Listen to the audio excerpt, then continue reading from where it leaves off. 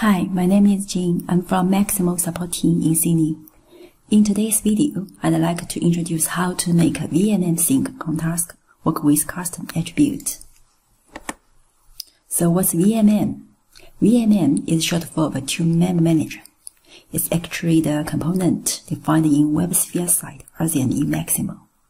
VMM is a shared component which could be used to define organizational entities such as users, organizations, and group. What's VMMSYNC contask? As you know, this is one of the out-of-box contasks defined in Maximo site. This contask makes contact with WebSphere VMM via API calls. The second point I'd like to mention is any users using WebSphere are possible to use this contask. And this is a one-way synchronization, which means if you remove users from Maximo side tables, this kind of change won't be brought back to AirTap side. The last point is, in order to make VMMSYNC works, you should make sure the users and groups are visible from WebSphere federated repository first.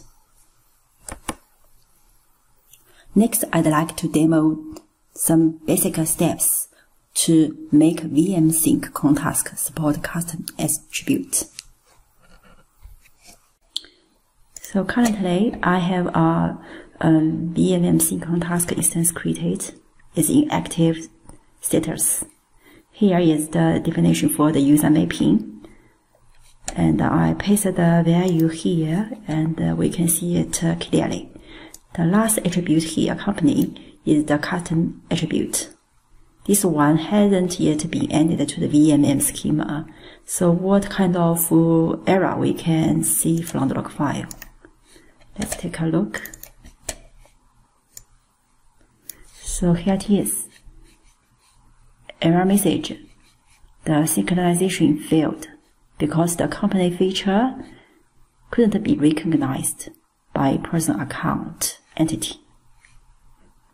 So to fix this error, we need to open a command window, go to the bin directory of WebSphere, and first type in this command, vsadmin. So we provide the username password. We will connect to the admin mode. And here we need to add the company attribute to VMM schema. The full line command I've copied here. To make it easier, I just paste it here. It means adding the company attribute, string type, and the person account entity. So to take a couple of seconds to finish this action. Here we go. They say this feature property was successfully added to the entity person account.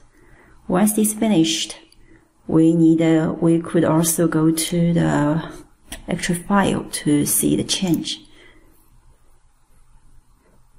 Go to the folder you installed the WebSphere app server. Go to profiles, deployment manager. So we need to go to config, sales, quite deeper directories, and we could see the timestamp here, this file being updated. When we check the content of this file, we can see, yes, company, this line being added to this file. So after the change we done to the configuration file, we need to go to WebSphere console to synchronize the nodes. So system administration, there is a nodes menu. Okay. Open again.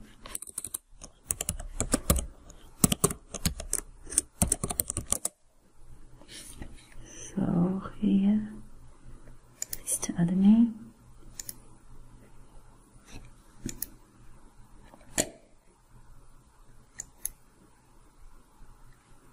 Select the nodes, do the full resynchronize.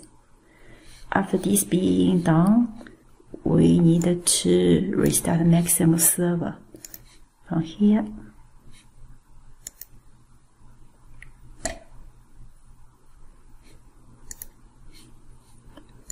Restart.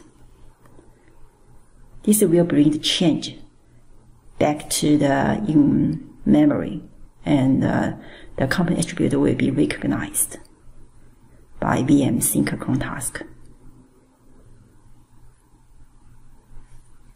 So we're just waiting for the restart finish.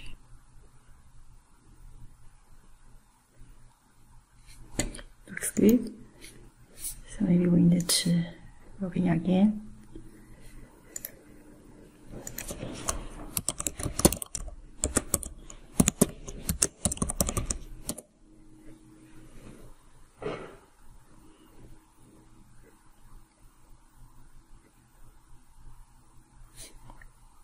Waiting for the cron task take action at least once.